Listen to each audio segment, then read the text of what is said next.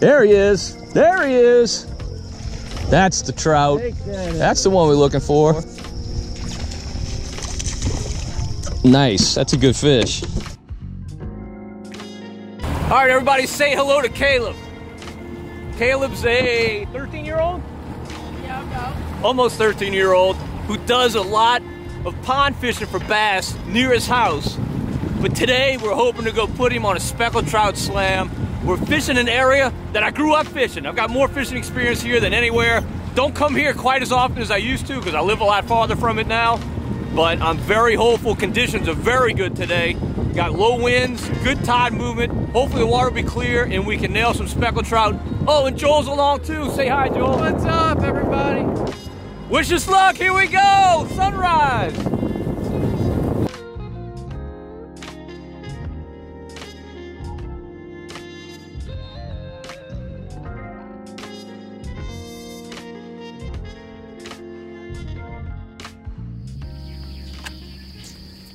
Caleb, vital. All day today, it's going to be vital that you let that bait get to the bottom, okay? Only if you like catching fish. If you like watching us catch fish, then by all means, reel it in before it hits bottom. All right. Joel, hit this over here, this flat right here, but not like on this side of the grass. That tide is dead.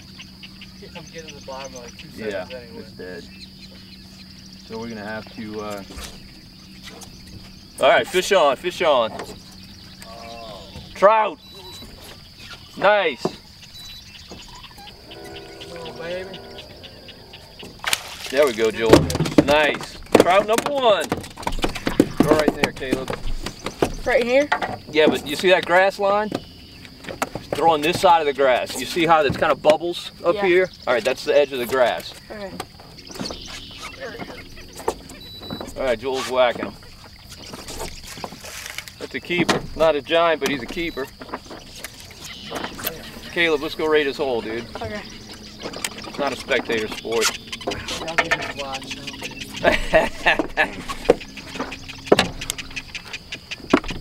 Show him where to cast, Joel.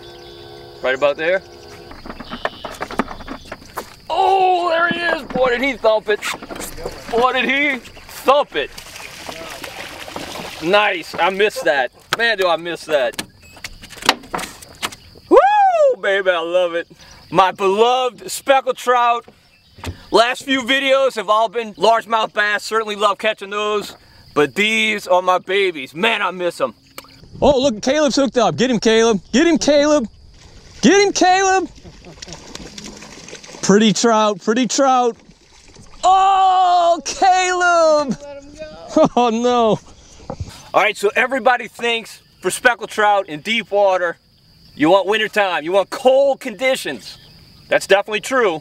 However, this time of year, every year, the trout retreat to this deep water again. And the reason is you get a croaker spawn. You get little baby croakers that hide out in this deep water on the ledges. And those trout move in there to have a feast.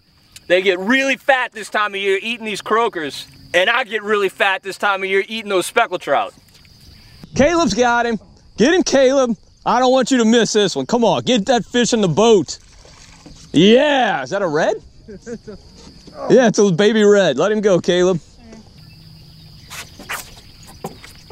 Joel's hooked up. Nice trout. Let's see what we got. Let's see what we got. Yeah, it's a keeper trout. Oh, big buddy. There we go. We'll take that all day.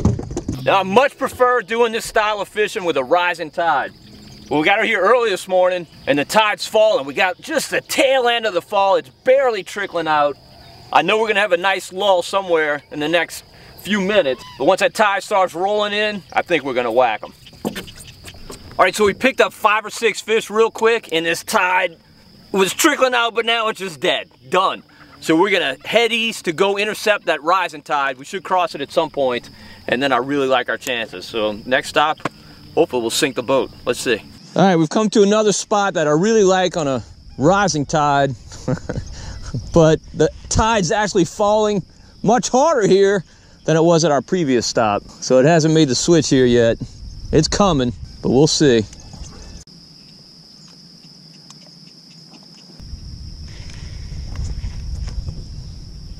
There's a fish. There, oh, Joel's got one. I lost mine. I think he's 12. So you know what that means, Joel? Got some bad news for you. No, I know. I don't want to catch the next fish. You get to measure him though. Nope. He might be a throwback. If he's a keeper, you got to get the clicker. Man, can you be 11 inches? And if he's 12, you better keep him. I think he's 12. I'm gonna watch this measurement. So you had one. We hooked. Oh yeah, yeah. I had a fish on. He smoked me too. Oh shoot! Yeah, he's right under. Yeah, he is under. Throw him back. Oh, good. Definite hit. Yeah, it's Caleb. Caleb. Oh, Caleb Meyer. Swing him this way, or that way. All right, that's a 12. That's a 12. Nice. Caleb, you know what? That's some bad news though, son. You know why? You got to find the clicker. No special privilege in this boat just because you're a guest. Yeah, just put your rod up. I'm gonna be pissed for him. Oh, he's not. Son, he's 15. Is that fish is not even close. Yeah. All right, let him go. You don't have to get the clicker.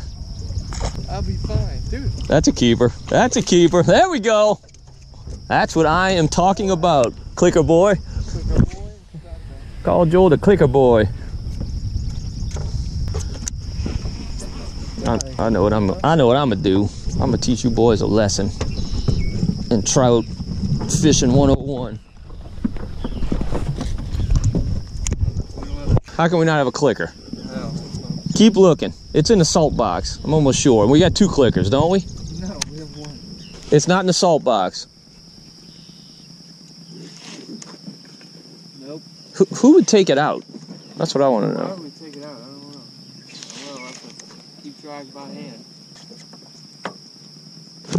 There's a fish. There's a You gonna fish. stay on? I told you, trout fishing 101. I told you.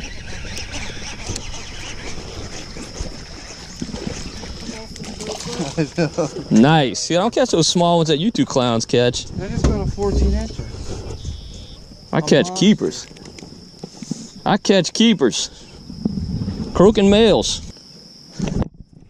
There he is. Boy, he hit it on the initial fall. He's not big though. I don't know if he's gonna make the cut. He's gonna keep. No, he's little. He's gonna keep. I'm telling He's you. little.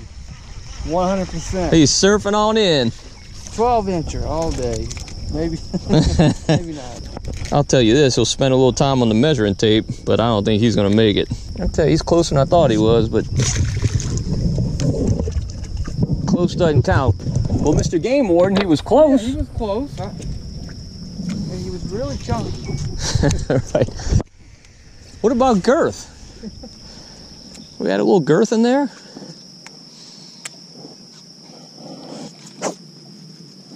Fish on, fish on. Oh, yeah. Oh, I see the line running. He's about as big as your last one. No, I see him running. He's got some shoulders. That's a keeper. That's a keeper. Come on, get in the boat, buddy. Get in the boat. Yeah, it's a keeper, no doubt. That's a good fish. Yeah. Oh, Caleb. Whoa, he's hooked up. Caleb's a quiet fish hooker. Get him this way, boy. Nice. Joel, go take a quick picture of Caleb, please. Is he bloody? Yeah. Oh, well, I think you let him take it a little deep. Whoa, whoa. You might let him take it a little deep there, buddy. It's all right. It's a way to make sure you get him. Oh, look at this. Look. Oh, okay, Look at look. that. That's why these fish are here. See, I was talking about the baby croakers. Look at this. Look what this fish just spit up. He just ate that, too. Yeah, that's why these fish are here. Dude, he just ate that and then he freaking engulfed. Gluttony killed that poor trout. There's a fish. There we go. Got the hook in that one. Can we get a 2 for 10? Can you get a trout upside the head? Look at this guy. Look at him. Nice. That's a keeper. Surfing on in. Come on, buddy. You tried to lose him. Tried my best. Numero 10. All right, so catching these fish, there are a few important keys. Absolutely essential, actually. Now, you fish in deep water, and a lot of times I find the bite to be best. This makes no sense, but it's the truth. casting down current. So you've got to let your bait get down. If you don't have success doing this, it's because you're fishing too fast. I can tell you, Caleb, when he started today, this kid's got a lot of fishing experience. When he started today, he's fishing too quickly. But since he's learned to keep the bait down, he started whacking the fish. So you got to cast and eat a sandwich or something. Let it fall. Let it go all the way down. Feed it line so it falls. And when the lure stops taking line, like it just did, pick it up and put it down. Make sure it gets back down to the bottom. Pick it up and put it down. Now, almost invariably, you get your bite when it immediately starts to fall. You'll be at the top of picking it up right here and it starts to fall, and that's when he nails it. Bad thing with that is you really don't have anywhere to go in a hook set. So for that reason, when I fish this way, always a medium heavy rod with braided line. Now, of course, I put a leader on that braided line, but I don't want that fish to have any room to take anything. I don't want any elastic in the line. I want to be able to hit him because I'm not going to have a far distance to go with that rod. Now, sometimes they hit you way at the top and you almost have to reel in and hit him, but usually by then he spit it out. Because they don't hold them long. They realize quickly something's up. This isn't legitimate. But the great thing about this way of fishing is feeling that hard tap. And let me tell you, it's springtime right now, so those fish are really aggressive. Right now the water temperature is 71 degrees. That's right in their wheelhouse. Like, they love that. They're at their most aggressive when the water's in the 70s. So they're not being bashful at all when they're hitting the bait. And you should not be bashful on the hook set. This goes on all over the entire coast and very few people do it. My experience is that it lasts about 6 weeks.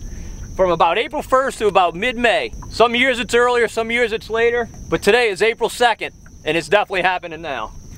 And Joel's got one. See if we can get in the boat. Oh, big bass. Is it a bass? I think it's a big bass. Yep. Yeah, nice bass. Oh, pretty fish. Nice. See, people think you got to run to salty water to catch speckled trout. It's absurd. We're catching redfish, bass, and speckled trout, and I promise this water doesn't have 5 parts per thousand of salinity. These fish are still fattening up for the spawn. These fish that are inside have not made the move yet, and they won't for a little while. Now, there are definitely some fish outside spawning. You go outside, you're going to catch some fish. But why run all that distance when there are so many fish still in this inside water?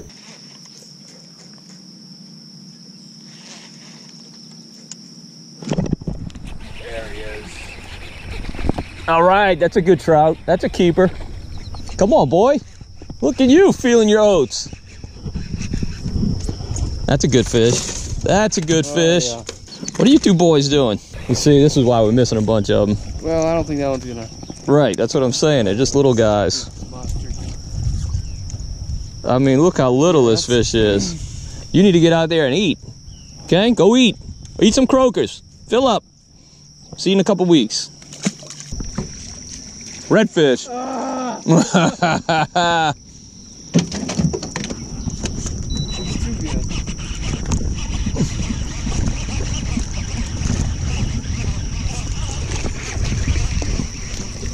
Get in the boat, buddy. Oh, yeah, welcome aboard, sailor.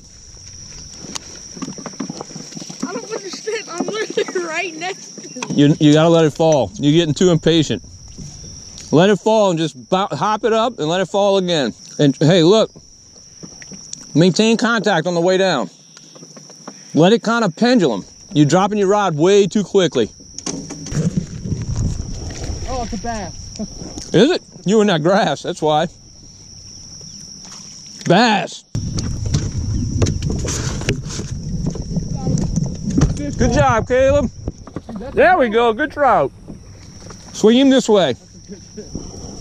And Joel, we got a double. Swing him this way, Caleb. Nice, good fish. Give me that. Good fish, good fish. Another red, dude.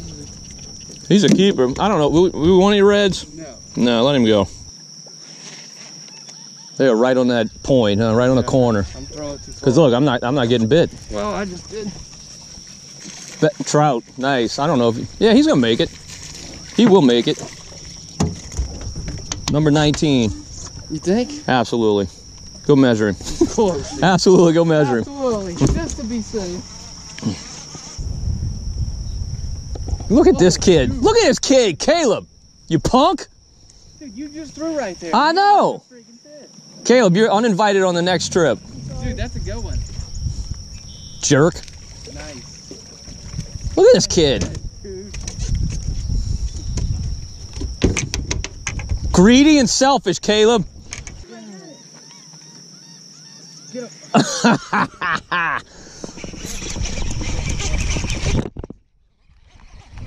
Yeah, but he's not. Whoa. Well, he's kind of growing. Man, I don't catch redfish. That's a big old trout. There we go. Nice. That's what we came for, boys. That's a nice trout. I don't know if he's all that nice, but I think he's going to make the cut. And that's all that matters today. Yes. Yes, indeed. Grunting, grunting. Sorry to say you won't make the spawn this year. Hopefully some of your kids will. Maybe your daddy, your cousin Willie. Uncle Joe. Uncle Joe. Let's make sure you're 12.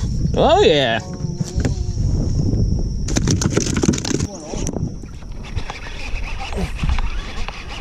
I had one on.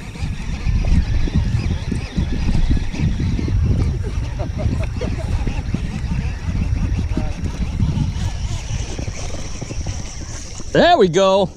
That's a third of our limit, boys.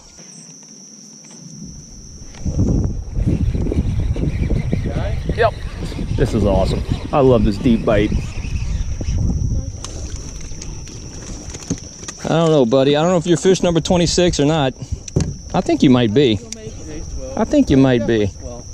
Let's see. We'll put you on a 4. Oh, man. 13 inches.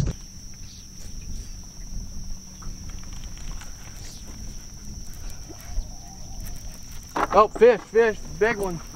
Good job, Caleb. No. That's a keeper. Good job, Caleb. Nice fish.